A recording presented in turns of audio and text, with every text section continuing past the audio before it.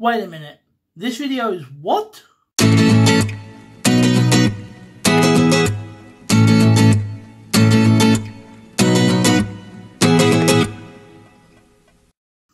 Hello everybody, my name is Pixel and welcome to this new video. Very new type of video. Yeah, you read right. Don't worry, I haven't lost the plot. Probably. But yes, I am indeed doing an Airfix model. Why am I doing an Airfix model? Why is that a thing I'm doing? Well, originally this wasn't going to be this video at all. This was going to be something different. I found an old crystal growing kit and I thought, well, I'm not going to sell it because it's too big and it's old, so it may not even work. I thought, well, I'll do it. I'll make a video about it. I looked into doing it, and like half the stuff is missing. I don't know where it's gone. The instructions are one of the things that's missing, along with quite a few other bits. I'm looking at it and I'm thinking, these are volatile chemicals. I'm not messing with them if there's missing stuff and I don't know what I'm doing. So, abandoned immediately. So I thought, well, what else could I do? You know, anything that's here and that I can do here that I don't need to go out for because, you know, I don't really have time. I didn't plan for having to go out for anything. And so I thought, well, I have these. I have a few of these, actually, hanging around. You know, old ones that were sort of bought for me by family members or friends of the family, you know. You know, usually by older people who thought that I would get a real kick out of them. And the problem is, once upon a time, they would have been for kids. But I don't think kids these days have the attention span. I sure as hell didn't. You know, I have like 3 half-completed ones from when I was a kid because I had people in my family say, "Oh yeah, you'll love this. This will be great." And I never did it. I never finished it. You know.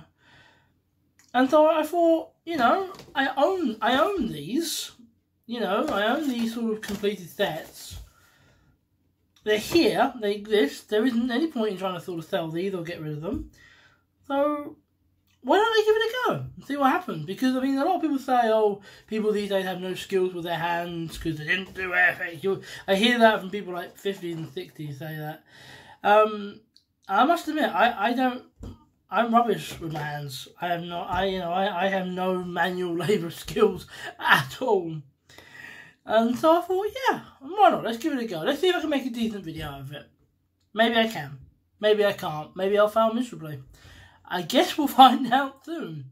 I don't even know how this video is going to work, but we'll see. So, my original plan was to actually do the commentary live, and in fact, for the first few minutes of this, I did indeed do a live commentary. The problem is it ended up taking quite a while. I mean, it's about 27 minutes worth of footage. And, like, the end result, like, what gets achieved out of the 27 minutes worth of footage is not a huge amount. But, you know, if I do what I've sort of done here, which is speed it up, you know, 3 times, it's about 8 minutes of footage. 3 times? Maybe it was less than 27. The point is, the point I'm trying to make is I wasn't exactly as quick as I could be. There were problems, there were things sort of falling off.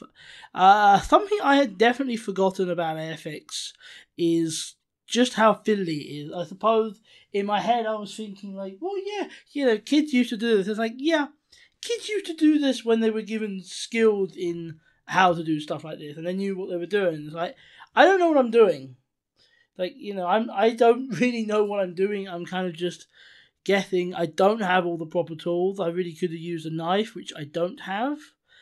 And I'm going to give a heads up now and say I could have done the camera work a lot better than I did. But honestly, I'm quite new to obviously this type of video. This is literally my first video. I try to look into sort of how other people do it. Turns out there are entire channels devoted to this. Some of them with like 80,000, 90,000 subscribers. So it is a little community on YouTube, which I wasn't expecting. But even sort of finding that out, it was like, yeah, I couldn't work out really a good way to film this. You know, a lot of how they have a sort of professional setups with like a camera mount over. I haven't got that. I haven't got access to that. So this was really the best angle I could get. As you can see, there are issues. But basically what you have here is this set is split into two parts, the vehicle and the artillery gun. Basically what I'm working on here is kind of the base for the vehicle. Specifically what I'm trying to do is put the seats in. You can see there's two very badly put there seats. Oh my god, I could have done that so much better than I did. I'm happy to say I'm looking at the finished version now. Well, yeah, kind of finished. I'm not going to spoil it, but I'm looking at the version that I did earlier that's kind of sitting next to me. And I can proudly say that he looks better than what you're seeing on screen right now. But, yes, for some reason, I don't understand quite why, but for some reason with this set, there are 6 seats in the vehicle and yet only 1 person.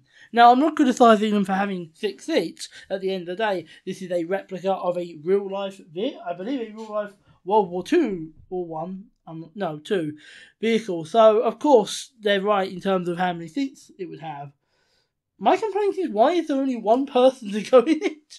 Surely you had a 6-seat vehicle, you would have 6 people in it. But then again, I suppose they do give us, I think, 4 or 5 different men, so maybe that's it. But I don't know. I'm just saying, what do I know? But you can see I've kind of got it up to 4 seats there. The other 2 seats are a bit odd in the fact they have no back, which, I don't know, on a military vehicle seems like an absolutely terrible idea, having no backing on a seat in a military vehicle. I mean, you can see them there. That's not good when you think about it. I mean, yeah, you can sit on a seat with no back, but you think like something like this, this could take tank fire, this could take, shell fire. I mean, you could hit near and strike to. If you got no back, well, you wouldn't have a back after that happened. I mean, you would be absolutely sort of talking about a back. That's actually what I'm doing right now. I'm putting a back on the vehicle, and of course one of the seats fell off. You'll notice this is a trend of things falling off. This is something we're going to have regularly. Also, ignore the Coleman's apple sauce. I didn't realise that was there. That's basically just an empty jar for water for painting. I don't know why that's so in shot. That wasn't meant like that. Oh well, I can't exactly reshoot the footage. But I do like how this turned out for the most part. I think it could have turned out a lot better. I wasn't that conscious about camera positioning until more sort of towards the end, which was a little bit late if we're being honest. But you can see there, like we've got the 6 seats in, we've got a back to the vehicle. It's actually looking a little bit like a vehicle now. When we add the sort of final 2 pieces, you'll notice that it gets really a lot more like a vehicle. But again, you're kind of seeing me not being conscious of where the camera is and just sort of forgetting. But we have actually put one side on now, so I'm guessing the next bit is just the other. Oh no, of course there were problems. Because of course there were problems. Of course it didn't stick properly, and of course I didn't really keep an eye to where things were. But basically, yeah, it's a case of basically putting glue on the sort of. Sometimes there's some obvious bits sticking out where it goes. I mean, you can see there on the wheels, there's a little nib sticking out. There's also one in the middle that's not so easy to see. That's very obvious. But it's really about using the right amount of glue on the edge, sticking them together, and just waiting. Don't use too much, because if you do, that becomes visible. I have actually done that a little bit on this, looking at it with my own hands now. There's cases where I've done that. But it has, all in all, I think, come out pretty darn well. But you can see there's one little side to it. And then we'll get the other one off. Where are you gone? Where have you gone, Hans? Chris, what are you doing? There we go. Yeah, this one, I don't know what it was about this one, but I have found this before with Airfix. It's like when you got something there's 2 sides, getting the first side on is easy, I suppose, because like the rest of the parts sort of conform to it. But getting the other side on when like that back bit is perfectly trapped between the two, like it didn't want to go. It did not like me at all. It really required a bit of oomph, and also a bit of fiddling around. And you may notice here, I'm now fixing a seat. I told you they keep falling off. I couldn't help it. But I got plenty of glue in. I can say now that the glue is dry. So we are nice and safe with that. But I believe we are coming up to the end of this clip. Because there is the sort of... I mean, it's not the finished vehicle, quite clearly. But it is starting to resemble a vehicle, isn't it? You know, you've got the seat, you've got the back, you've got the sides, you've got the wheel arches. I mean, it's starting to look like an actual vehicle. But really, there's one more thing I need to do before this video is finished. And I'll explain why I'm not doing any more, you know, in the next clip. But there's one more thing that this needs, and that is, of course, a driver. Because what does every vehicle need? A driver. What does this specific vehicle need? A driver. So, we have him there, then we put glue on him. See, look, this is where I'm conscious of where the camera is. And I'm not doing that great a job of it, if I'm honest, but I'm trying to make sure you can see what's going on. So, that's where he is, or rather that's how he is right now, that's how he stands right now. Now, I would like to do some more, but the combination of I need to wait for the glue to dry, coupled with I actually need to paint some stuff, including the little guy, but also some other bits. So, there's a limit to what I can really do today. I kind of expected to get a lot more done. Like I said, I'm going to do the whole assembly in one episode. Yeah, that's not going to happen. But that's where he is right now. And I quite like him, so join us next time when we get to part 2. Until then, thank you for watching, and I'll hopefully see you very, very soon.